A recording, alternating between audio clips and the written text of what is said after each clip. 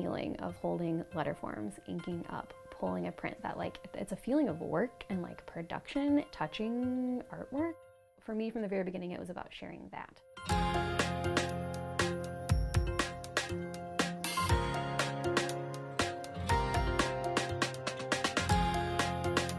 I watch a really good friend take a really big leap and kind of jump into what is the adventure of baby printing company.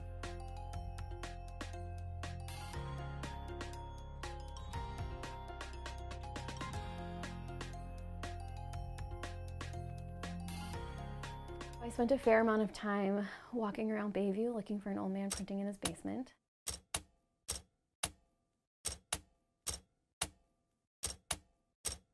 Jim said, like, I want to retire, but nobody wants this junk. And I was like, we're gonna have this junk.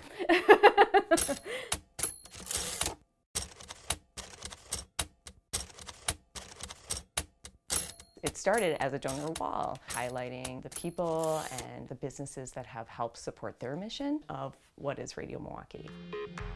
To produce the graphics, everything we did for Radio Milwaukee was letterpress printing, which means we selected type that we wanted to use for each individual phrase or word or whatever it was from our collection that we know has this, you know, historic tie to Milwaukee. It's a 150-year-old type. It has a story behind it. It's a part of like this rich history of Milwaukee. And we wanted to become a visual for the like community of voices that Radio Milwaukee represents.